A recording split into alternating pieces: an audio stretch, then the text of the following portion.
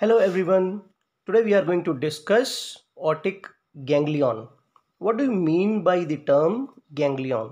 Ganglion is collection of cell bodies of neurons outside CNS, that is central nervous system. Now see, this is a neuron. Neuron has the upper portion called as cell body. This is called as axon, and these are terminal ends. This is the nucleus and these are dendrites. This portion, collection of the cell bodies of neurons outside the central nervous system, is called as ganglion. Now what if these cell bodies are present within the central nervous system? That is called as nucleus. Central nervous system implies to the brain, the brain stem, as well as the spinal cord. The collection of the cell bodies of neurons within the central nervous system is called as nucleus. When it is present in the peripheral nervous system, that is outside the central nervous system, that is called as ganglion. So our today's topic is otic ganglion. Otic ganglion. First of all, I would like to explain you this diagram. This is actually the sagittal section of the head and neck, showing the bones and the face and the respective structures including the brainstem. Now see, this is the anterior cranial fossa. This is anterior cranial fossa. This is middle cranial fossa, and this is posterior cranial fossa. This level implies the foramen magnum. And this is brainstem, which lies in the posterior cranial fossa. This is midbrain, pons, medulla, and posteriorly we have the cerebellum. This is the spinal cord. What are these structures? You know that from thoracic level to the L2 level, we have the sympathetic chain consisting from T1 to L2 segments. And above that, in the cervical region, we have the cervical ganglions, 3 cervical ganglions: superior cervical, middle cervical, and inferior cervical. This is again a part of sympathetic chain only. This structure is middle ear, and this is the orbit containing the eyeball and the related structures. This is maxilla, this is upper teeth, this is tongue, this is your beautiful nose, and this is the beautiful chin.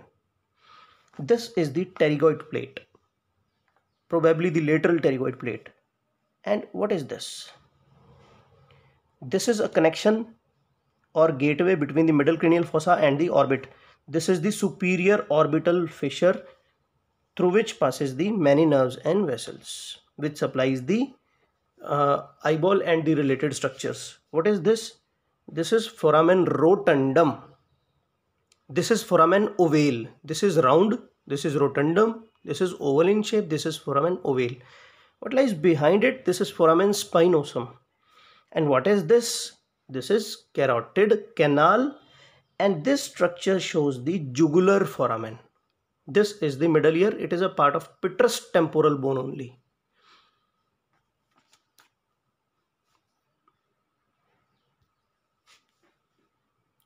Now the otic ganglion. Otic ganglion is located just below the foramen ovale. It is located below the foramen ovale like this. Now we all know that there is a large ganglion.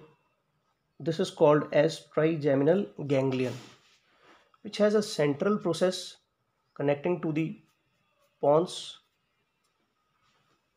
and 3 nerves emerging out of this ganglion. One goes to the orbit, ophthalmic division. Second goes towards the maxilla, the maxillary division.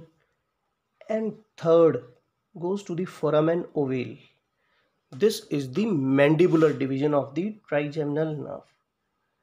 The otic ganglion, topographically, it is present. Topographically means location wise. It is present just below the foramen ovale near the mandibular nerve.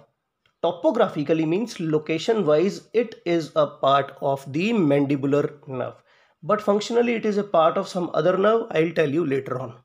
Now the mandibular nerve, as it exits out of the foramen ovale, it comes in this region. This is called infratemporal fossa. It divides into two divisions like this. This is the anterior division and this is the posterior division. Posterior division gives off a nerve which is called as auriculotemporal nerve, which is in the form of a loop. This nerve is called auriculotemporal because it supplies the auricle, the temporal region, as well as it supplies the parotid gland. This structure I have drawn is the parotid gland. This is a duct of the parotid gland. So mandibular nerve, as it emerges out of the foramen ovale, it divides into two branches. This is the trunk of the mandibular nerve. It divides into two divisions, the anterior division and the posterior divisions. Both give many other branches, but we are concerned with the auriculotemporal nerve only. Auriculotemporal nerve is attached to the posterior division by the two roots, and this nerve supplies the parotid gland.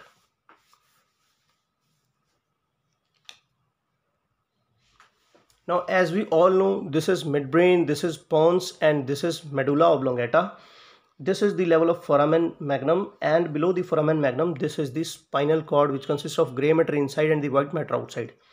Now, the cranial nerves are emerging out of the brainstem.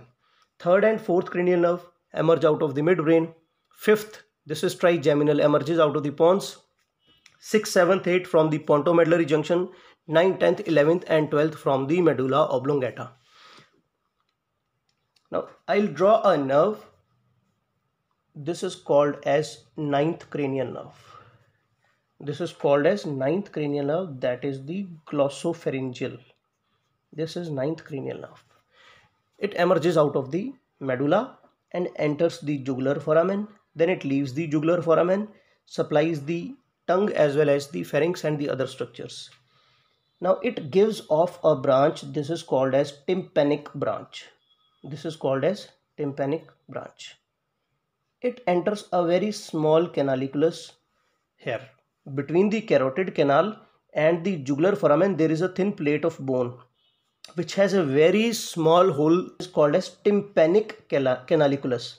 The tympanic branch of the glossopharyngeal nerve enters this tympanic canaliculus and enters the middle ear, where it participates in a plexus called as tympanic plexus. This is called as tympanic plexus, from where a nerve emerges out. This is called as lesser petrosal nerve because it is in relationship with the petrous temporal bone.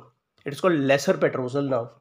This lesser petrosal nerve moves forwards along with the mandibular nerve in the foramen ovale, finally enters the foramen ovale, then enters the infratemporal fossa, enters the otic ganglion where this nerve relays. Now this nerve ends here. The post-ganglionic fibers, they come via the mandibular nerve, via the auriculotemporal nerve and reaches the parotid gland and supplies it. This is the parasympathetic supply to the parotid gland, and the fibers they relay in the otic ganglion. As we all know that otic ganglion is a peripheral parasympathetic ganglion. Why it is called as parasympathetic ganglion? Because the parasympathetic fibers they relay in this ganglion.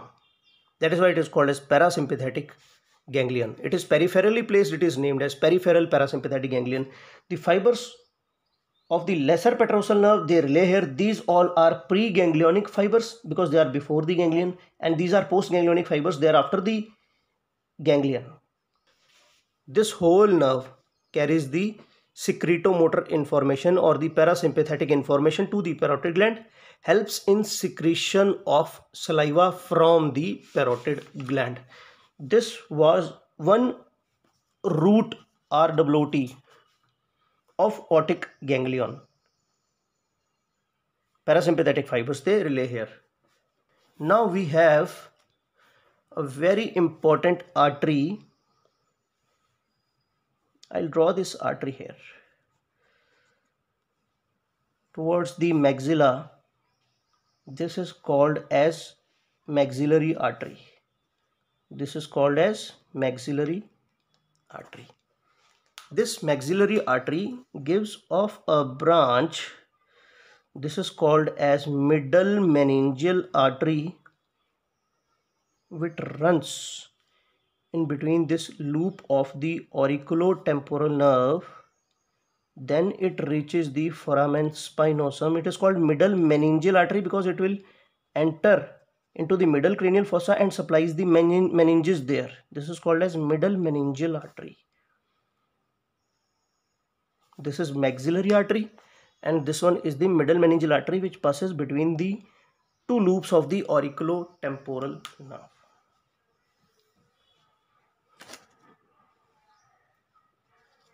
Now what happens? T1 to L2, you people know that is sympathetic chain. The fibers from the lateral portion, lateral gray horn, it enters the T1. These are preganglionic fibers. From the T1, the fibers, they jump above. Remember, these are sympathetic fibers. From the T1, the sympathetic fibers, they jump above. They are postganglionic fibers now. These were preganglionic fibers, they are postganglionic fibers. They jump till the level of the superior cervical ganglion. Then the fibers, they emerge out. They come out, they form a plexus around this artery. This is the maxillary artery. They form a plexus around the maxillary artery and also around the middle meningeal artery. They will go along with the middle meningeal artery. They will go along with the middle meningeal artery.